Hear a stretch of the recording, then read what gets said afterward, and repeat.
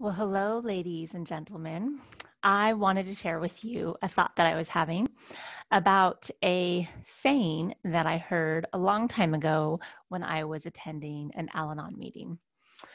One of the sayings that you would hear a lot in Al-Anon, that I heard a lot in Al-Anon, was keeping your side of the street clean. And I pondered on that a little bit. I felt like I understood it and I knew what that meant.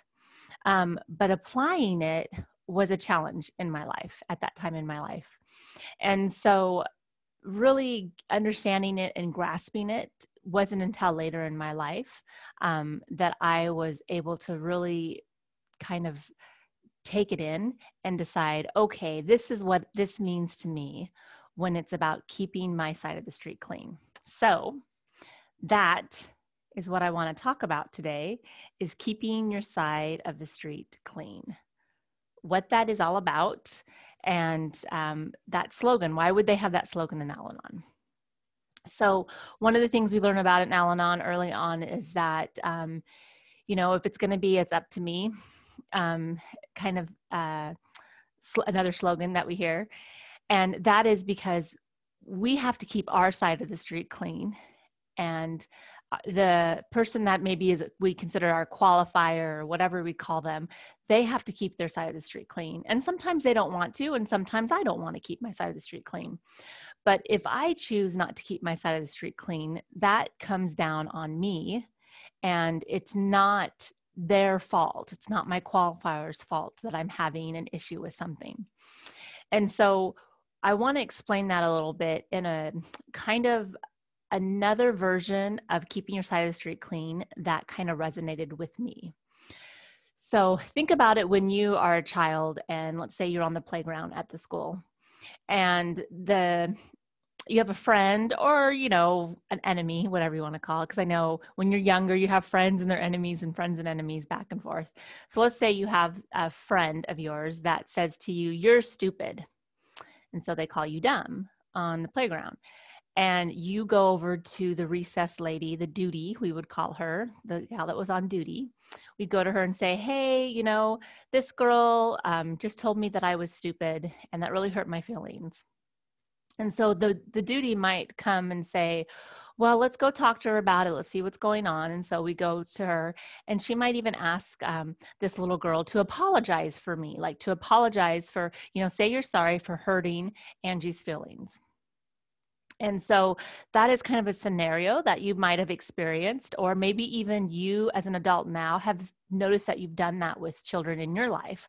And they have maybe said that their feelings got hurt, and so you were trying to justify or clarify what was going on.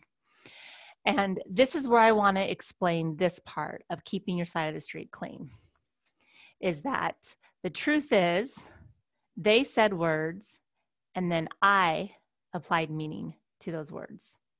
So they said, she said that I was stupid. I applied meaning, what that meant to me. And they said words, that's their side of the street. They can say whatever they want to from their side of the street. If I choose to apply meaning, that's my side of the street. So I'm taking that on. It doesn't mean that they did anything right or wrong. It just means that they said words. And now I've applied meaning to it.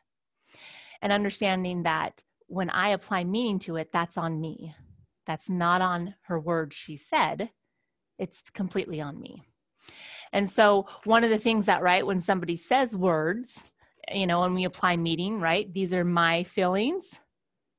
So she hurt my feelings, and that's their feelings. That she felt that I was stupid. So these are her feelings. This is her thoughts that she's having. So my feelings and their feelings, again, keeping our side of the street clean and understanding that they're going to have feelings and I'm going to have feelings. And I'm going to choose those feelings based on what I believe, that I put meaning behind her words that she said to me. So when it comes to keeping your side of the street clean, I just want to offer to you that that is a really great slogan.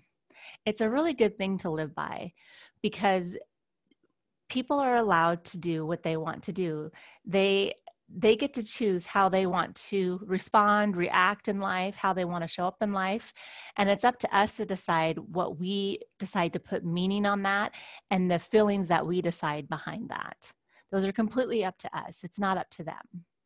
And understanding that there is true power in that means something to you, that means that people can say words to us and we can decide what those mean to us or not. And sometimes it's hard to do, right? Because we're not robots. So sometimes it's hard to hear people say certain words to us, but understanding that these are words they're speaking and I'm deciding to apply meaning to those and how those are affecting my feelings.